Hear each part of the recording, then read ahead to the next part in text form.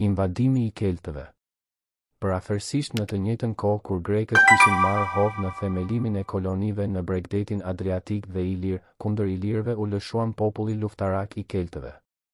Duke ardhur nga Italia Veriore dhe nga Alpet, keltët depërtuan në Ballkan dhe në pellgun danubian në gjysmën e parë të shekullit IV para erës të armatosur me shpata të gjata, shumë më të gjata se ato që i përdornin ilirët. Më të fortë dhe me kuaj, keltët në një depërtim të fuqishëm nga jugu i Ballkanit i mundën fare lehtë fiset e përçara ilire. Caku i depërtimit të tyre në Ballkan ishte Greqia në përgjithësi dhe pasuria e Delfit në veçanti. Në rrugën nga Greqia gjendej shteti Maqedon dhe derisa ai shtet ishte i fortë, keltët nuk morën guxim të kalonin nëpër të.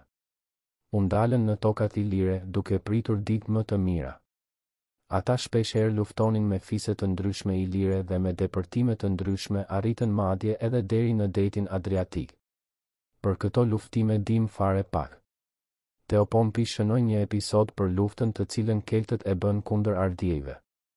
Ai na rrëfen se si keltët shfrytëzuan dinakërinë që të mundin ushtrinë e ardjeve.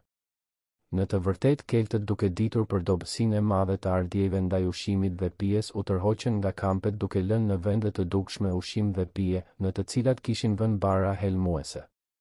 Duke mos menduar për të keqen ardjejt, duke ardhur në kampin e braktisur, u lëshuan të hanë e të pinë, duke harruar me këtë rast armikun. Ai u kthye shpejt dhe i mundi. Në për luginat e lumenjve të mëdhenj të Panonis, keltët gjetën toka të mira, kështu relativisht lehtë mundën të sigurojnë mjetet e jetesës. Aty ku u vendosën zhvilluan bujqësinë, prodhimin e qeramikës, xehtarinë dhe veçanërisht përpunimin e metaleve. Duke u forcuar ekonomikisht, ata depërtuan gradualisht nga perëndimi, veçmas të rajonet në të cilat jetonin japodët. Sipas dëshmive të disa autorëve antik, Strabonit, Dionis Halikarnasit, keltët u përzien aq shumë me japodët, saqë ata autorë japodët i konsideronin si një fis kelto-ilir. Hulumtimet bashkëkohore të kulturës materiale dhe shpirtërore si dhe të onomastikës hedhin poshtë mendimin e këtyre autorëve antik. Megjithatë, është e vërtetë se kultura kelte ndikoi deri diku në atë të japodëve, por jo në një shkallë më të lartë se sa ka ndikuar në kulturën e shumë fiseve të tjera ilire, për të cilat megjithatë askush nuk pohon se janë iliro-kelte. Gjatë qëndrimit në brendësi të Ballkanit dhe të pellgut danubian, keltët nuk harronin qëllimin kryesor të dyndjes së tyre. Në vitin 335 para erë, në kohën kur mbreti Maqedon Aleksandri i Madh luftonte në pellgun danubian kundër fisit tribal, keltët dërguan te ai një delegacion që ta nderojnë, e në të vërtetë që të përpiqej të mësonte fuqinë e ushtrisë së Aleksandrit. Të dekurajuar me atë që pan, ata u bindën se ende nuk ishte koha për të sulmuar Greqinë. Vetëm disa 10 vjet mbas vdekjes së Aleksandrit, kur Maqedonia ra në krizë të thellë dhe kur nuk ishte më fuqi së cilës duhej friguar, keltët vendosën të nisen nga jugu. Në vitin 280 para erë, 3 ushtri kelte nisen nga Greqia. Keltët për këtë sulm shfrytëzuan rrethanën e volitshme që mbreti i Epirit, Piri, me ushtrinë e vet, e cila ishte e vetmja që mund të bëhej pengesë në qëllimet e tyre, ishte atëherë në Itali. Në fronin Maqedon ishte atëherë Ptoleme Kerauni. I bindur se falanga e tij do të jetë vetë e aftë që t'u bëjë rezistencë sulmuesve, refuzoi ndihmën e 20.000 ushtarëve që ja ofroi mbreti Dardan.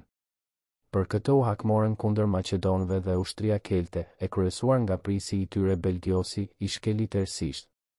Vetë Ptolemeu ra në fushën e betejës. Keltët, zotëruesit e situatës, e shkatëruan vendin tmerrësisht.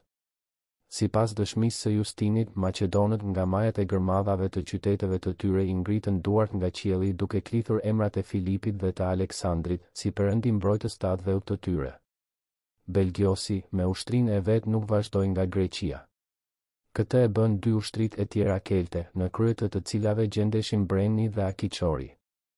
Nëse guxojmë t'i besojmë Pausanit, ushtrit e tyre kishin 152.000 këmbësor dhe 20.000 kalorës.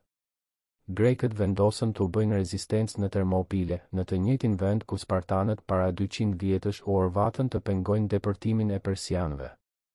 Atë që nuk e arriti atëherë Leonida, e arriti tani, në vitin 279 para erë, ushtria e bashkuar greke, keltët pësuan disfat të rënë. Vetë breni i plagosur rënd gjatë betejës, duke e parë shkatërimin e ushtrisë së vet, bret veten, ndërsa kiqori i prin ushtrisë së mbetur nga veriu. Shumë Kelt u drejtuan edhe nga Azia e vogël, ndërsa ata që u kthyen në veri duhet të bënin përpjekje mbinjerëzore që të depërtonin deri në vendet e tyre. Shumë u vran nga ilirët, të cilët nuk i kishin harruar të këqijat që kishin bërë ata në kohën kur po kalonin viset e tyre. Ata që arritën të kthehen në pellgun danubian mbetën atje, duke ruajtur për një kohë të gjatë kulturën e tyre materiale dhe shpirtërore.